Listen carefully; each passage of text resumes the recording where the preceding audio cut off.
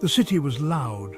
Cars honked incessantly, creating a cacophony that echoed through the concrete jungle. Tall buildings loomed overhead, blocking out the sun and casting long shadows on the streets below. I felt suffocated by the noise and the crowds. I needed to escape, to find a place where I could breathe freely and hear my own thoughts, so I decided to leave. I packed my backpack with essentials ready for a new adventure. I filled it with food, carefully selecting items that would sustain me on my journey. Fresh fruits, nuts, and some homemade sandwiches. I wanted to be prepared for anything. I added water, enough to keep me hydrated for days, and a tent, my shelter for the nights ahead. Each item I packed was a step closer to freedom. It was time to go. I slung the backpack over my shoulders, feeling its weight as a promise of the journey to come. I walked out of my apartment, leaving behind the familiar and stepping into the unknown. I was going to find nature. The drive was long, but I didn't mind. Each mile took me further from the chaos of the city and closer to the tranquility I craved. The city slowly faded behind me, its skyline shrinking in the rearview mirror. As I drove, the landscape began to change. Skyscrapers gave way to rolling hills and concrete turned to green. Trees started to appear, their leaves rustling in the gentle breeze. The air felt fresher, cleaner, as if it carried the promise of new beginnings. I rolled down the windows, letting the cool, crisp air fill the car. It was a welcome change from the stifling atmosphere of the city. The sounds of nature began to replace the constant hum of traffic. A sense of peace washed over me. I felt a smile spread across my face as I breathed in the fresh air. The worries and stresses of city life seemed to melt away with each passing mile. I was on the right track. The road ahead was clear, lined with trees that seemed to welcome me into their embrace. I knew I was heading towards a place where I could reconnect with nature and find the peace I had been longing for. This journey was not just about leaving the city behind, it was about finding myself again. I parked my car. It was still dark outside. I started to hike up the mountain trail. The air was cool and crisp. I took deep breaths. Each step took me further away from the city. Then it happened. The sun peaked over the mountains. The sky exploded in color. Orange, pink, and purple painted the clouds. It was magical. This was why I came. Nature was beautiful. The trail led me into the forest. The trees were tall and strong. Sunlight peeked through the leaves. It created dancing patterns on the ground. I listened to the sounds around me. Birds chirped in the branches. Insects buzzed in the air. My feet crunched on fallen leaves. The forest was alive. Every sense was engaged. I felt small but connected. I stopped to look at a spiderweb. It was early morning, and the forest was just waking up. The air was crisp, and the first rays of sunlight filtered through the dense canopy above, casting a golden glow on everything it touched. The spiderweb was a work of art. Each thread was meticulously woven, creating a delicate yet strong structure. It was a testament to the spider's patience and skill, a masterpiece of natural engineering. Dewdrops clung to the silken threads, sparkling like tiny jewels in the morning light. They added an ethereal beauty to the web, making it look like a necklace of pearls strung across the branches. A spider waited patiently in the center. It was a small, almost unnoticeable creature. Yet it held the power to create such an intricate design. The spider's stillness was a stark contrast to the bustling life around it. It was waiting for its breakfast. Every movement in the web sent vibrations to the spider, alerting it to potential prey. It was a silent hunter, relying on its web to capture the sustenance it needed to survive. As I continued my walk, I saw a family of deer. They were grazing peacefully, their ears twitching at the slightest sound. The forest was their home, a sanctuary where they could find food and shelter. They were munching on leaves, their jaws moving rhythmically. The sound of their chewing was a gentle reminder of the forest's abundance, a place where life thrived in harmony.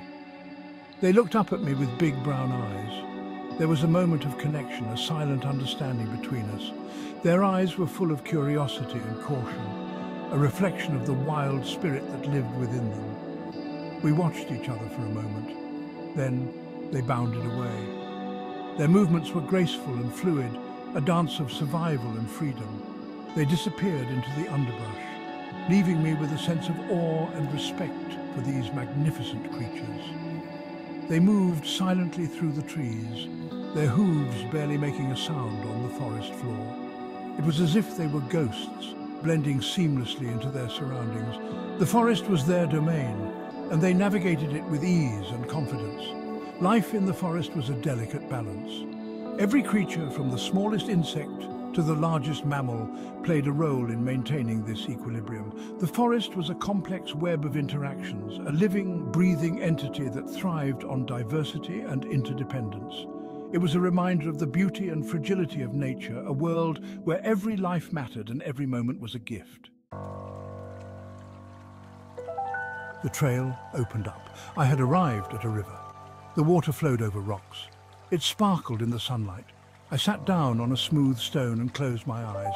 The sound of the water was calming. It was a constant rhythm, a reminder of nature's power. Yet the water flowed gently. It was a reminder of nature's peace. I continued my hike. The forest gave way to a meadow. Wildflowers carpeted the ground. They were every color imaginable: red, yellow, blue, and purple. Butterflies danced from flower to flower. Bees buzzed, collecting pollen. The air was sweet with the scent of flowers. It was a symphony of life. Everything was connected. It was a perfect harmony. As I walked, I saw a fox. It was watching me from the edge of the meadow. It had a bushy tail and bright, intelligent eyes. We locked eyes for a moment. Then it turned and disappeared into the tall grass. I realized I was not alone. I was sharing this space with other creatures. We were connected by this beautiful planet. As the sun began to set, I found a place to camp. I pitched my tent near the river. The sound of the water would lull me to sleep. I built a small fire. The flames crackled and danced. I cooked a simple meal over the fire. It tasted delicious. The simple things in life were the best. I felt content. After dinner, I lay down outside my tent. I looked up at the night sky. It was filled with stars. They twinkled like diamonds scattered on black velvet. I'd never seen so many stars before. The universe was vast and mysterious. I felt small but connected to something much bigger than myself. I felt a sense of peace and wonder. Know you've been a good friend. I woke up early the next morning feeling the crispness of the dawn air on my skin. The world was still and quiet, a stark contrast to the bustling city life I had left behind. As I stretched and took a deep breath, I felt a sense of peace wash over me, a feeling that only nature could provide. The sun was rising over the mountains, casting long shadows and painting the sky with hues of pink and orange. It was a breathtaking sight, one that made me feel small yet connected to something much larger than myself. The mountains stood tall and majestic, their peaks kissed by the first light of day. The sky was bathed in a warm golden light, a promise of a new day filled with endless possibilities. The golden rays spread across the landscape, illuminating every tree, every rock, and every blade of grass. It was as if the world was waking up with me, ready to embrace whatever the day had in store. It was time to pack up and head back to the city, but I took my time, savoring every moment. Each item I packed held a memory of the adventure, a reminder of the simplicity and beauty of life away from the chaos. The tent, the sleeping bag, the cooking gear, all were symbols of a journey that had touched my soul. But I knew I would never forget this experience. The sunrise, the mountains, the golden light, they were etched into my memory, a source of inspiration and solace. As I gazed at the horizon, I felt a deep sense of gratitude for the opportunity to connect with nature in such a profound way. Nature had a way of calming the soul, of reminding us of what truly matters. The serene scenes of the forest, the gentle flow of the river, the rustling of leaves in the breeze, all these elements worked together to create a symphony of peace and tranquility. It was a reminder that sometimes the most important things in life are the simplest. It reminded me of what was truly important. In the hustle and bustle of daily life, it's easy to lose sight of the things that bring us joy and fulfillment. But here, in the heart of nature, I found clarity. I realized that happiness doesn't come from material possessions or achievements, but from moments of connection, reflection, and inner peace. I would carry this peace with me, a beacon of calm in the storm of everyday life. As I walked through the forest, I felt a sense of contentment and joy that I hadn't felt in a long time. The smile on my face was genuine, a reflection of the inner peace I had found. I knew that this experience would stay with me, a source of strength and inspiration. I would seek it out again soon. The call of nature was too strong to ignore, and I knew that I would return to these mountains, to this sunrise, to this golden light. I would plan my next adventure, eager to explore new places and create new memories. For now, I carried the essence of this journey with me, a reminder of the beauty and simplicity of life in the great outdoors.